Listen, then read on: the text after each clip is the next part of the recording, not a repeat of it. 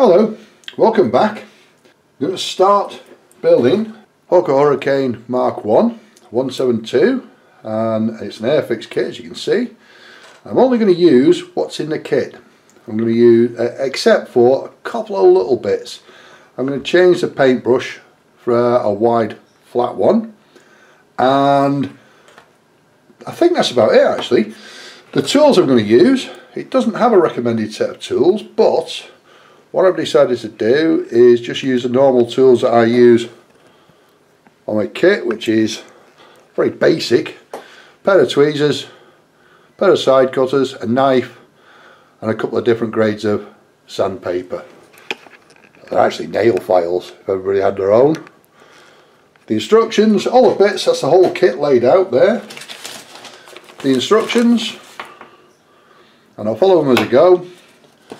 Paint it as I need to, and I think there's a couple of bits need to be painted before they're assembled, and that's about where we're up to. So what I'll do, I'm going to do this slightly differently. I'm going to do the whole thing as one video, and I'm going to video the whole process of building the model, but I'm going to whiz through the bits that are boring and just pause at the bits that I might need to comment on, or that need a little more intricate detail, and I'm going to overdub the voice on it, so if it sounds a bit weird, it's the first time I've done it.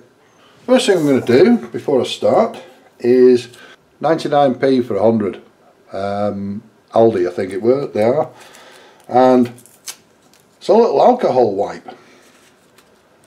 Take them out, and these large surfaces, especially because we're going to brush paint them, need to be cleaned just in case there's any residue from the moulding on them. So, and it's literally a case of give them a quick wipe. A little bit of alcohol on there, it will evaporate off very quickly.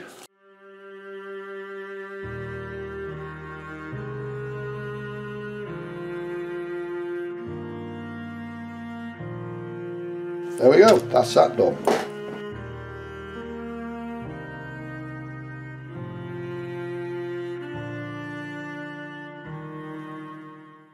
Okay, it seems that the smaller parts are, because the parts are so small on here, I'm having difficulty to read the sprues and find the bits.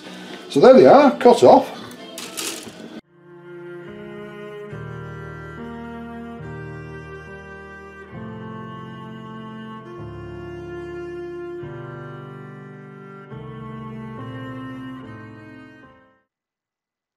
The glue seems to be rather thick, so what I'm going to do is put it on a palette and apply it with a cocktail stick. Should make a lot less mess.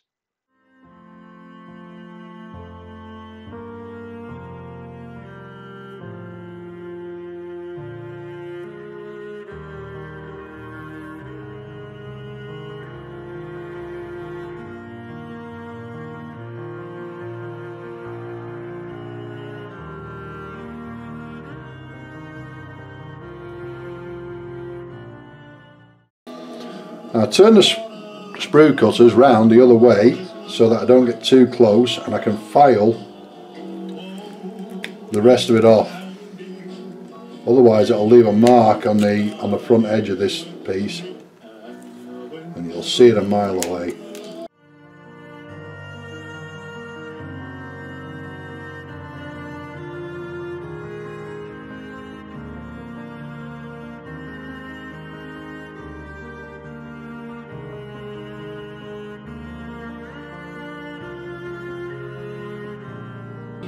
All nice and clean.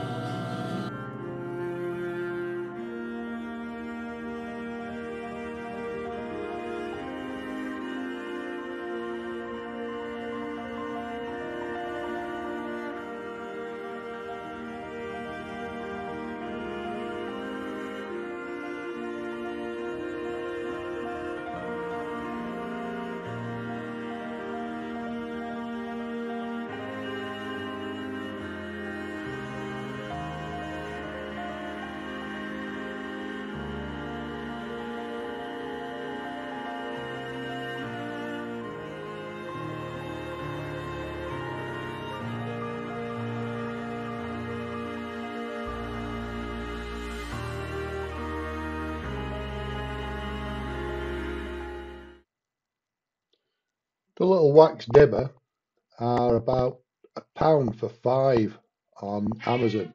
They're used for costume jewellery. I can't remember exactly what they're called, but it's a hell of a lot cheaper than the ones you buy from a model shop.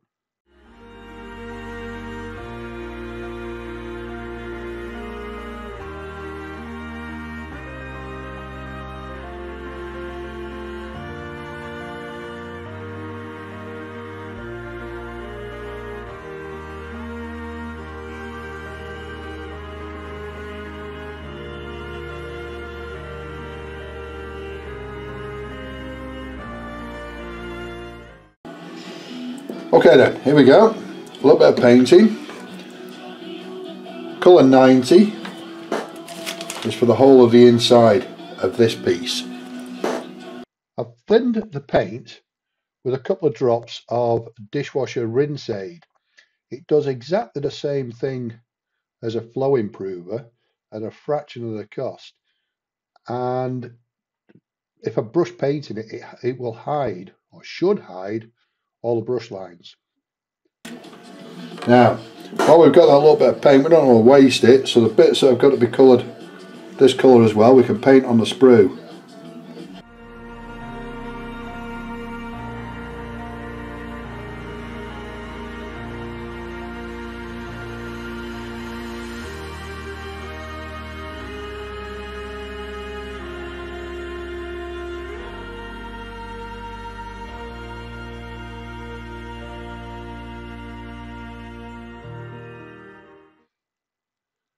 And of course, because I've thinned the paint, everything will need a second coat, 2 coats of pretty much every colour.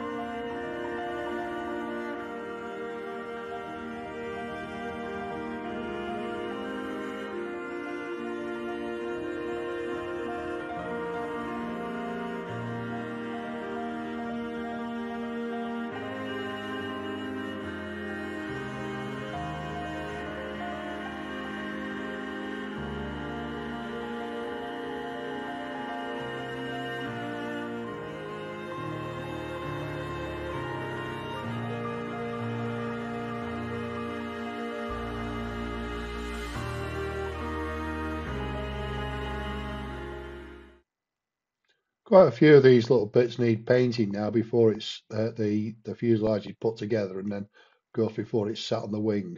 Otherwise you'll see bits of grey plastic all over the place. It does say 33 on there.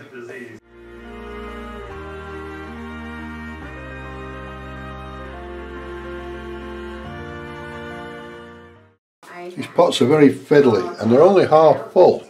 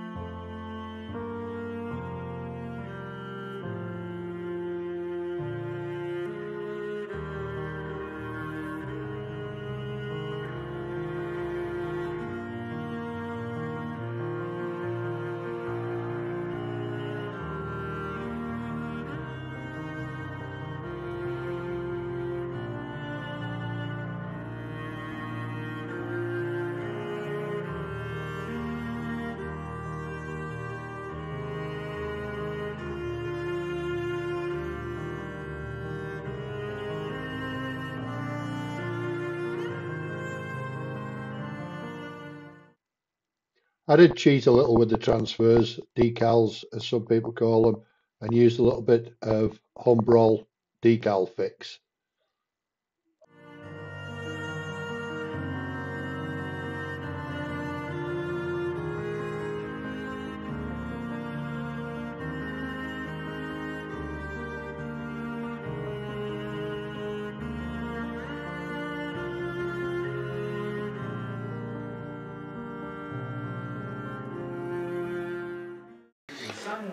This is a brush that came with the kit. It's a Humbrol number 2.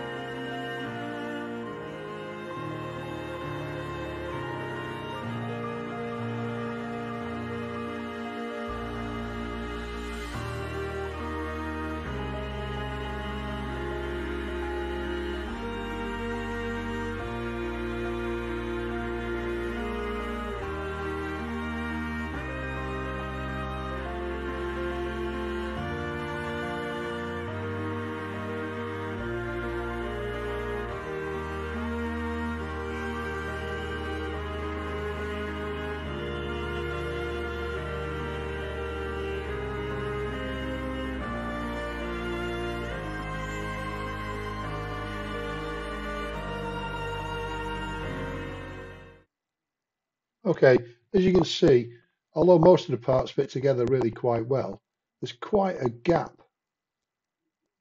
on the top of the fuselage there, just behind the cockpit. We'll fill that in a bit.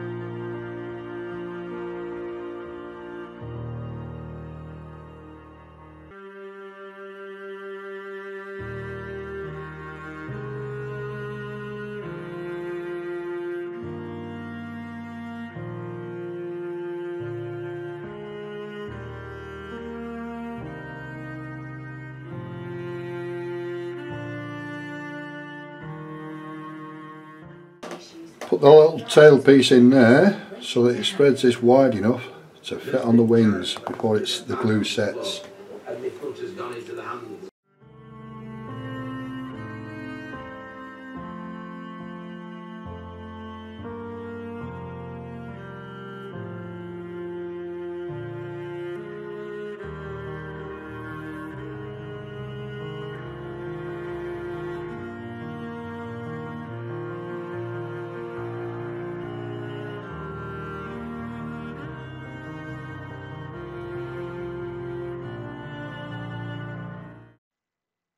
Going back to the gap behind the cockpit on the top of the fuselage, you can do two things. You can buy some specialist filler to fill it, or you can mix your own basically.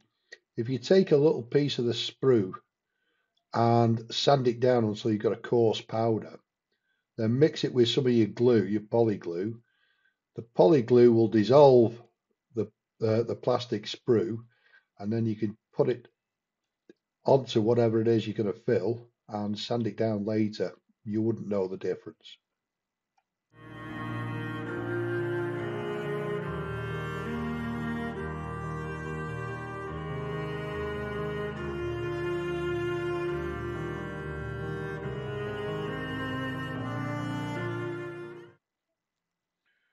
Once all the bits are glued together and all the glue's hardened, I'd give it an hour or two, then sand it all off, sand it all until it's smooth. And I've used a couple of nail files, a knife to cut any big bits off, some wet and dry emery paper, and for a final polish up, basically a nail polishing file. Is very, very fine, and it'll polish the plastic back to where it was before you started. If you want a nice paint job, it's essential to clean it all up before you start painting it.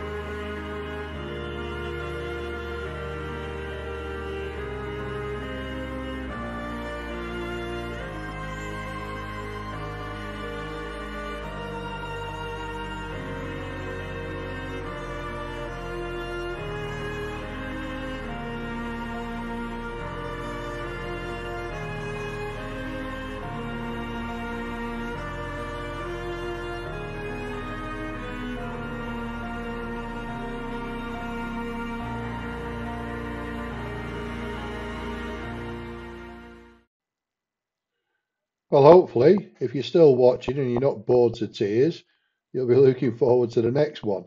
Unbelievably, that took me to get to this point here about 6 hours.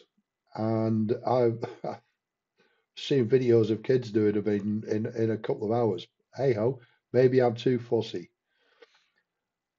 The next one will be finalize the building of the kit, and then the one after that will be to paint it. See you soon. Ta-da!